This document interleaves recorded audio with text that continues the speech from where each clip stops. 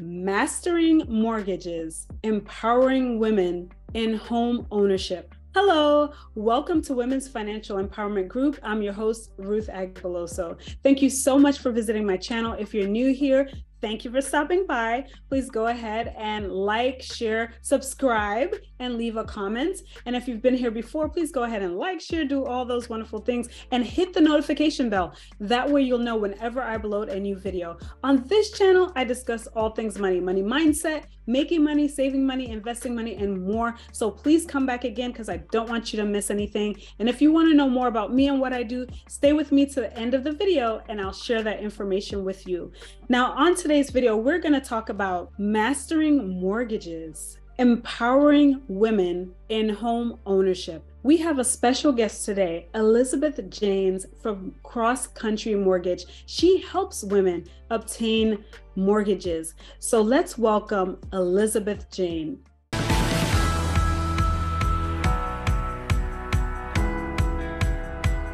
Hi, Elizabeth. Hi. Welcome. It's so good to have you on. Thank you so much for being here. Thank you so much. I'm so excited to be here with you. Awesome. So I told our viewers just your name and the name of your company. So I'm going to leave it to you to tell them a little bit more about yourself and what you do. Well, I have been in the housing industry in some capacity since the early to mid 90s. I started off in new home construction sales, did that for several years. And then I went to work for a lender who did a lot of my pre-approvals at that time, but I worked in every capacity except for as a loan officer. So I got a really good understanding about programs and guidelines and paperwork and a lot of the behind the scenes stuff, and then became a loan originator licensed since 2009 and have been doing it ever since. Oh, that is awesome. That's a good long time. So you know all about this topic. So I feel like you were the best person to come on and talk to us about this. So let's get into some questions. Is that okay? Yeah. All right. Awesome. So you've told us about what you do and everything like that. And I'm just wondering, with your background, how have you been helping women who want to become first-time home buyers on their journey? Like, how do you help them? Sure. So kind of going back to my personal story, when I was working in an operations kind of a capacity with that lender, I was also a single mom, and I decided it was time for me to buy a home. I felt like I was in a good financial position, but I will tell you, been working in the industry, I didn't get a whole lot of guidance, and there were some things that I needed to do, and people didn't really walk me through all of that stuff or explain it to me. Having gone through that experience myself personally has made me, I almost want to say, hyper aware of the deficiencies in the process and how women coming out of relationships, or coming out of maybe financial difficulties, or maybe even not even that, but just in general, they're not quite sure how to navigate those waters. And I feel like my personal experience that I had has helped equip me to be able to do that. Because sometimes it can be maybe just difficult, because there's a lot of things that you have to talk about that maybe are not pleasant. And that becomes part of the conversation. But it's really important for me to have empowered these women to know that they can do it on their own. And they do have advocates that will help them to be in a position to be able to do that and provide for their families, or, even if it's just themselves, that they can do this on their own. That sounds great. And I think that's a great segue to lead us to the next question that I have for you is, what are some common challenges or concerns that women have when it comes to obtaining their first home? Well, sometimes they're concerned about down payment, or, how am I going to save up enough money to buy a home? What does that paperwork look like? How much stuff are you going to need from me? Because a lot of times we're going to need, if there's been a divorce and there's child support, we kind of have to open up those wounds again and kind of get all that paperwork. And it's not going to be fun or pleasant, but I think sometimes they have some reservations about sharing that kind of stuff with a complete stranger, obviously. I think that's maybe some of the hesitation or some of what holds a lot of them back is, who do they trust, and who do they trust with that very personal information? And so it takes a real soft touch to make sure that they know that they can trust me. I don't really want to know all of that personal information, but it's kind of, I need to know it to help put them on the right path. I love that. As a financial coach for women, I find that a lot, that women are very hesitant to disclose certain things about their finances, particularly when there have been some mistakes financially, and they kind of feel guilt or embarrassment when it comes to, just disclosing those things. So I think it's great that you have that soft touch, because, women in particular just really, at least from my experience, I've seen that they just really need someone that gives them that ease, that they can feel free to share and they're not going to be judged or belittled or anything like that. So that's really awesome. So how do you tailor your services to meet the unique needs of women seeking their first mortgage?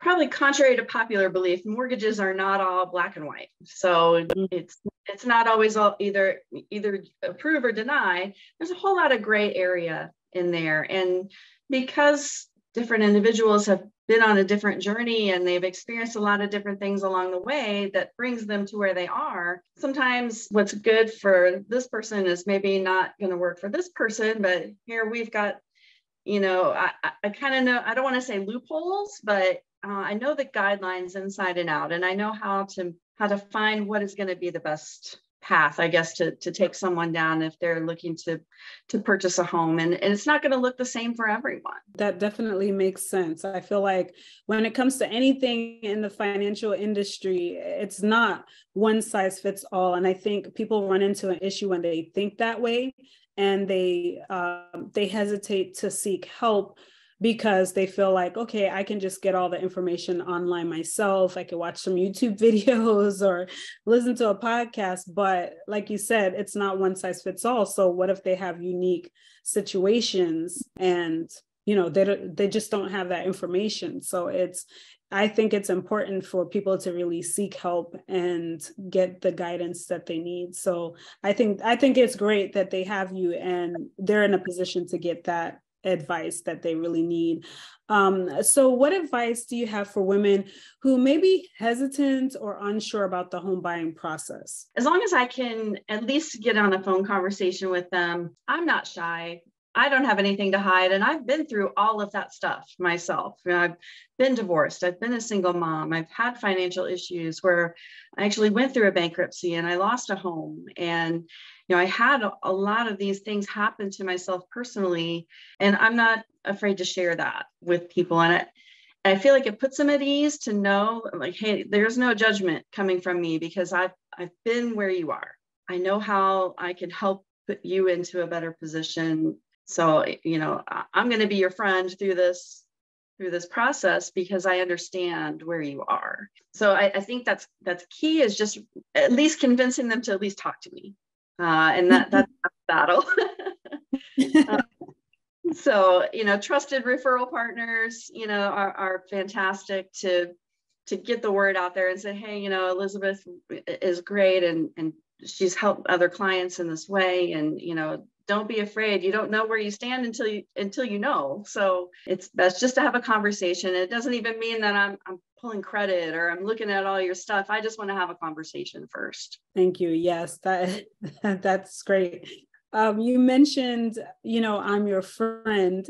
So I'm just wondering, how do you handle a situation where you meet with a woman and she's telling you her, whether it's her financials or whatever it is, and you're like, lady, you don't qualify, or like you feel like she's not in the right place to buy a home.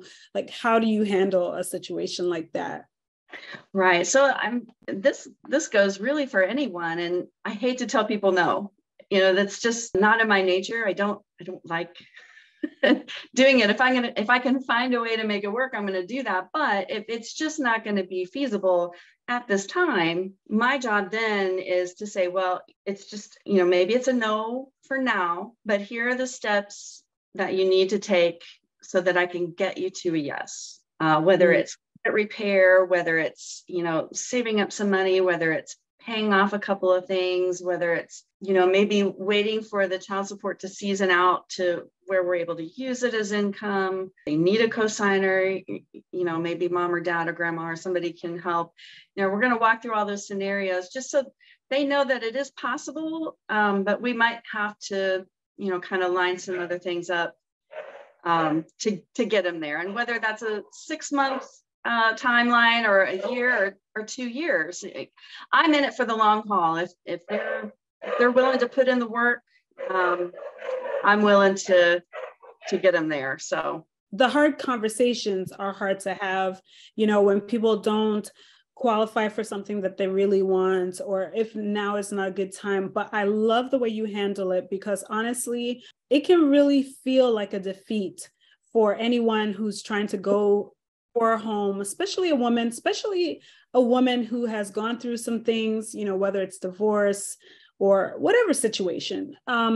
And then to be told a flat out no, that is really defeating. So the fact that you give her some steps of things that she needs to do to prepare, I think that's awesome. And that really shows your heart and that you really care for the women that you serve. And that's why I chose you to be on this, because I felt that you had that heart.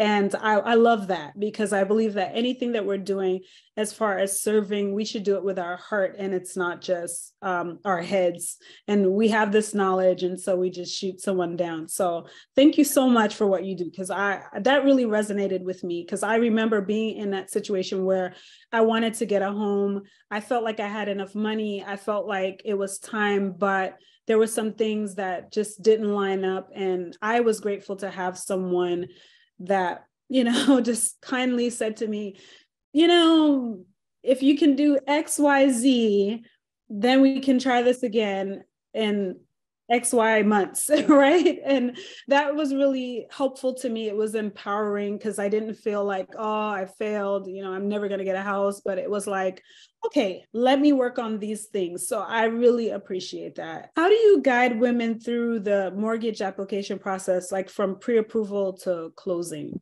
Hopefully in that initial conversation that I've had with them, through, whatever questions that I'm asking them, because I've done this for so long, I kind of know what I need to ask to be able to understand what paperwork that I'm going to have to get from them. So usually that's next steps is, compile a list of things that they'll need to put together for me. And basically I just have them fill out the application on their own. And then once we review their paperwork, then we kind of discuss next steps as far as what programs they do qualify for, what that looks like as far as a payment amount, or what kind of money are they going to need out of pocket, because hopefully I've already asked them, hey, do you have some money set aside, do you need some help with down payment, just so I'm looking at it with an eye to thinking about the different programs and the different paperwork that is required for each of those, to hopefully get it all in one shot. I know that it's frustrating for me if I have to keep going back and getting stuff. So, I try to be pretty thorough up front, just so that we're not going to uncover surprises later down the road. That definitely makes sense. Are there any specific mortgage programs or options available for first-time women home buyers that they should be aware of? Yeah, so I work a lot with an organization called Indiana Housing Community Development, and they do offer some down payment assistance. They have a couple of options, whether they're a first-time home buyer or not. The best program that offers the most amount of assistance with the best interest rate is for first-time home buyers.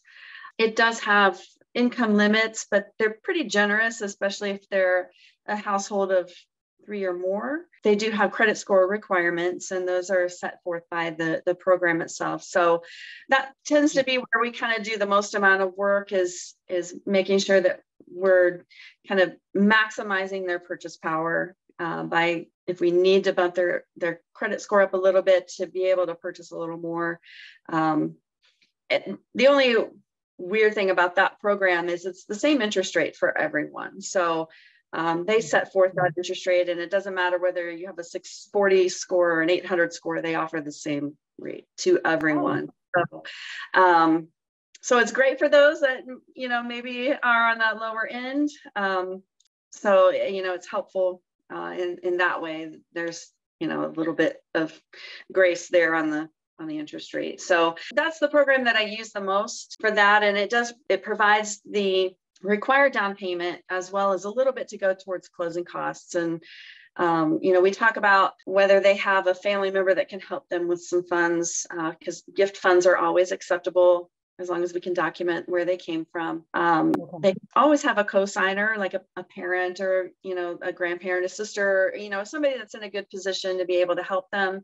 If we need to go that route, that's always an option. You can always ask for seller paid closing costs. Although in this market right now, that's not going to be super competitive when there are people making offers that may not need those concessions, but it's always something that can be negotiated. But so, yeah, that's probably the best option out there. That's going to be something that I can offer in the entire state of Indiana. There are other programs like a USDA loan that are for more rural areas that doesn't require a down payment. So, some different options there, but I would say most often I'm using that down payment assistance. Okay, awesome. So for someone like me who has owned a home previously years ago with my spouse, and now I'm divorced, would I qualify for a first-time home buyer program? Because I so many women fall into that category. If you owned a home previously, so what defines a first-time home buyer? I guess I'll just say that. In our realm, if you have not owned a home in the last 3 years, you're considered a first-time home buyer. So if you've been out on your own for a little while, maybe the marital residence is long gone, and you've been renting for a while, then, you're still considered a first-time buyer. Unfortunately, if they've departed the residence, and even if the home's sold, we collect tax returns, and that's how we determine whether they're a first-time buyer or not. A lot of times, maybe the spouse wasn't on the title or the deed to the home, even if they lived there. Maybe they were not obligated on that mortgage. Maybe the husband was on the mortgage, but they didn't have them added to title or to the deed. Even though they lived in a home that was owned by their spouse, they're still considered a first-time buyer because they were not obligated on that property. So that's something else that could come up in case they were in that situation. So that's good to know, because I think, again, those gray areas, right? So, it's not cut and dry because time frame, paperwork, what paperwork was filed, and all of that stuff. So, yeah, I think it's it's good that you mentioned that, because I'm pretty sure there are lots of people who fall into that category and not really sure where they stand. I even know of women who kind of feel like they don't qualify, and they may qualify. So for those people who are not sure, what's the easiest way for them to find out if they qualify for a first-time home buyer program? Just a conversation with me, we can kind of uncover some of those things. I can also provide links to directly, there are some consumer facing websites that, if they're the kind of person like me that likes to do some research on their own, that's somewhere where they can have the information right in front of them to read through and see those requirements. But obviously, a conversation with a real human being will go a long way, just to know the right information that's going to apply to that person, because just reading something it may not be clear to you whether or not that applies to you or not. So having somebody that's familiar with the program is definitely helpful. So yeah, I really think that makes sense for them to speak to someone. Again, a lot of women that I run into kind of rely on what they read in different media outlets or YouTube, and they're really hesitant to reach out to someone. But I always encourage them to do that, even especially if they're in my program, and I'm all about building wealth and leaving a legacy. And as I connect them with people like you and other financial professionals, I think it's just so empowering, because they learn that they don't have to be afraid to reach out for help and really get to understand their situation for what it is and see how they can move forward. So I think I do agree that it's important to have that human touch. I mean, obviously you can Google everything these days, but it's really nice to be able to have a conversation. So what are some essential factors that women should consider when determining their budget and the affordability for a loan? I mean, for a mortgage loan. I've run into this a lot where, maybe they were a stay-at-home mom for a while and just have returned to the workforce. So that's something we have to consider is the time back to work since they were a stay-at-home mom. If they had work history prior to that, sometimes I've had to go back 20 years to get work history for someone before. And that was really difficult. Luckily, the company that they worked for was still in business and we were able to, I couldn't believe it, but we got what we needed. Wow. And then how their pay is structured, we're going to look at whether they're a salary or hourly employee. Student loans come into play a lot. Really? It's kind of something that we have to work through as far as that goes. Almost everybody's going to have a car loan or credit cards. And so we had to look at all of that to see, what price range are they going to be in? Is it going to be able to afford them a house that will accommodate everyone that needs to live there? And, be a payment that's going to fit into that budget once we consider all the things. And I'm not one to completely max somebody out. That is just, the first questions I ask is, are you renting somewhere now? How much is that payment? And is that comfortable for you? And is that where you want to stay, or do you have something maybe budgeted more? And I do get a lot of almost like deer in the headlights, if you could see that through the phone conversation. When I ask them, have you budgeted something for your monthly payment on your new home? I would say about 99% of people haven't even thought about that. And maybe it's just because I work in the field, that's really important to me is budgeting and making sure that I can afford everything that I'm trying to pay for. But, that's part of our initial conversation is, where do they want that payment to be? And, that's way less of a house than what they really can afford on paper. But I'm not going to say, well, you qualify to buy a $300,000 home where they want to be with their payment is more like a $200,000 home. Right. I'm not going to max that out because I don't think that's smart. That definitely is reasonable. I mean, when I sit down with my clients and look at their numbers, it's not just numbers. Like we definitely talk about where they want to be, what would they like to have in their home, things like that to get them prepared to come to you or someone like you. But we definitely need to think about all the pieces. It's not just the money aspect, but also what type of lifestyle they want to live. And can they sustain that? Because it's so heartbreaking when you do get what you want, but then you can't keep it.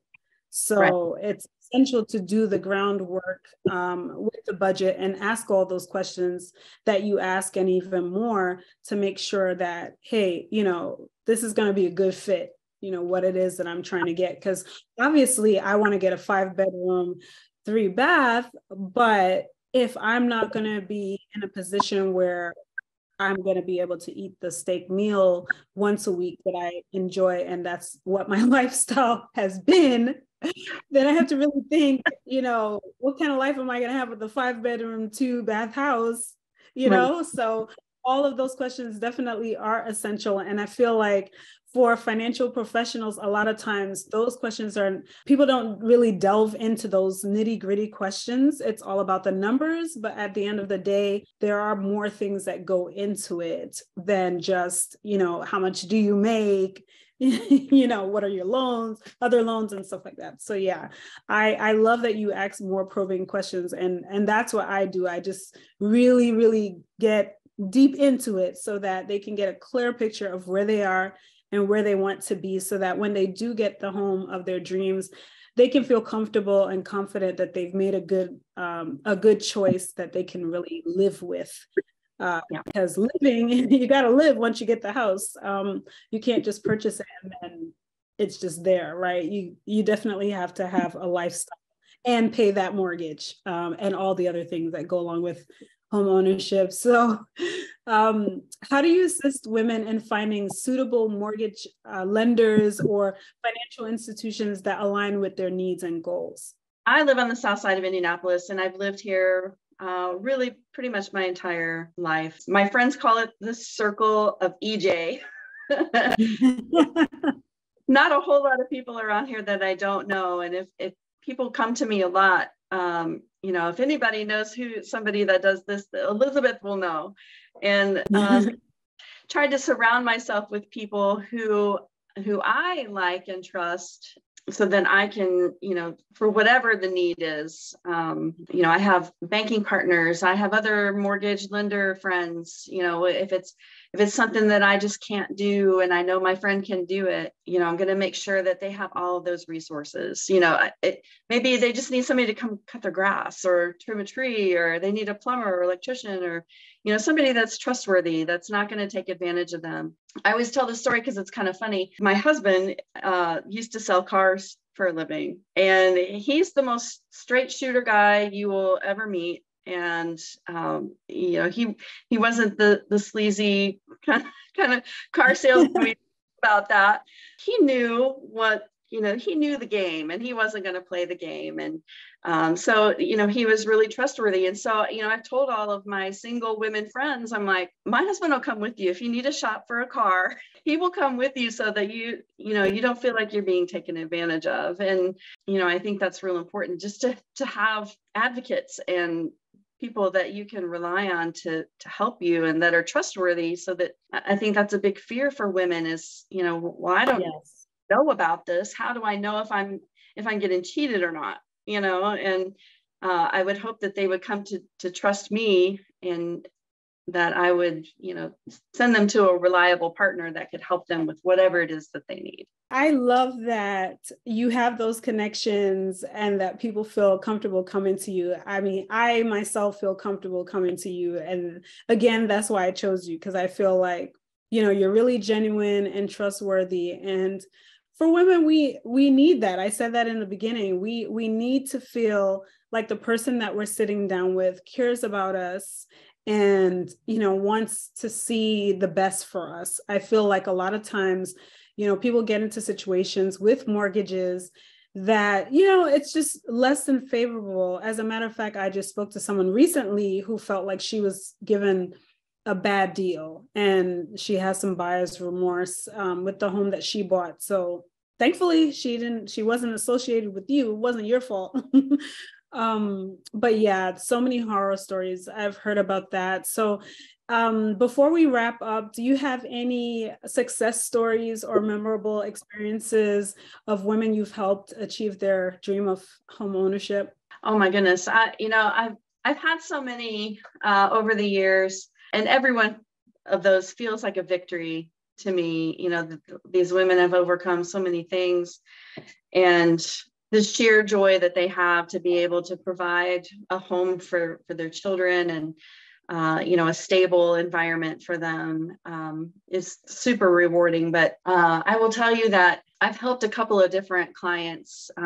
One was with a home purchase and one was with a refinance. And in both situations, there was not a husband involved in any of it. And one was a widow, and one was just a single mom and her mom. Were buying a home together. We were able to leverage some equity that they had in their existing homes. The mom and the daughter bought a home together. We were able to greatly improve the home. We basically tripled the square footage of the home. It was a much newer home for them. It met all their needs because they were just outgrown. They had outgrown the home that they had been in for quite some time. But they also had a lot of debt, and we were to leverage all the equity that they had built up in that home, paid off all of their debt. Every single last debt, every car loan, every credit card, everything they had. So while they were making a bit higher house payment, we eliminated almost $4,000 in other monthly bills. So it's life-changing for them. That puts them in, just to know that, they're not going to have to go get a part-time job. They're not going to have to do all these things because they've got all these bills that they've racked up in charge and got themselves into a little bit of trouble. So we were able to do that. And then my other lady, she was a widow, and they had accumulated some debt with the home that they had purchased together while he was alive, and renovating it. And then through his illness, and she wasn't able to work as much, and so she was in a tough situation too. We were able to leverage equity in that home again to pay off every bit of her debt. And the house payment, she wound up with a little bit higher house payment, but again, we were eliminating almost $2,000 in other monthly bills for her. That meant that she didn't have that burden hanging over her anymore, and wondering how she was going to make ends meet. And the amount of stress that we were able to alleviate, it was just, I can't even imagine how good that must have felt for them to be able to now breathe a little bit easier when they go get the mail from the mailbox, honestly. That's awesome. I love hearing stories like that, because I know that they must feel like so at peace, so accomplished too, because homeownership and even a refi, when you really are not sure if you could even pull it off, is a big deal. So that is awesome. This has been a wonderful conversation. I just have one final question to ask you before I ask where our viewers can find you, is do you have any special resources or materials that you give to women to help empower them towards the home buying process? I don't necessarily have anything per se, but it's going to depend on the situation. And, I do have, like I mentioned, the Indiana housing program that I use. There's some other things too that I can direct them, to some different websites, or if we need to work on credit repair, there are going to be some different things, that I'm going to provide to them, but it's going to be really kind of specific for each individual client and what they're going to need. But, I have a lot of things that I can, kind of connect them with. So thank you so much for this valuable conversation. You shared so many wonderful things that, we definitely need to hear, because things are so generic. So hearing your take on it, it brings it home more. So I really enjoyed it. And I know that our viewers are really enjoying it. How can our viewers reach you, if they'd just like to talk about their situation, or ask questions, or if they're in our state, if they want to continue the process with you, how can they find you? Right. So call, text, or email. I work from home a lot, which is a great flexibility that I have. That way I can be available outside of your typical business hours. That's just, really, let's be honest, that's when real estate happens. So you can reach my cell. Even if you call my office number, it's going to ring to my cell phone. And that number is 317-372-4404. And you can text me on that number as well. Or you can shoot me an email at elizabeth.janes, and that's JAN like Nancy, ES @ccm.com. I'm licensed in the state of Indiana and in the state of Michigan. But Country Mortgage is a nationwide company. We do have a referral process. So if someone is not residing in one of those states and is looking to purchase a home, I can definitely connect them with other trusted loan advisors within Cross Country Mortgage, and I would still be involved through the entire process for them too. Oh, that's awesome. And I will put your information in the description box. So everyone out there watching, just know that her information is in the description box. Check her out and definitely contact her, even if you're not in the state of Indiana, and she'll be able to give you some great direction there. Thank you again, Elizabeth, for being on with us. Really enjoyed this conversation. It was really great. And I hope you're able to come back again. Thank you so much for having me. This was awesome. I love it. Thank you so much. And there you have it, folks. Again, please go ahead and see her information in the description box. Thank you so much for watching until the end. I did promise you that I'd tell you more about myself and what I do. I help high-achieving moms manage their money better so they can build wealth and leave a legacy for their children. So if you need to manage your money better, if there are some things that you need to work out with your finances, whether it be budgeting better, you need need some accountability, you need some systems in place, whatever it is, definitely see me. My information is in the description box. I do provide a free consultation. So definitely click on the link to set that up, and let's see whether or not we'd be a good fit to work together. I look forward to hearing from you. Thank you again for watching, and remember, change your mind, change your pocketbook. See you in the next video.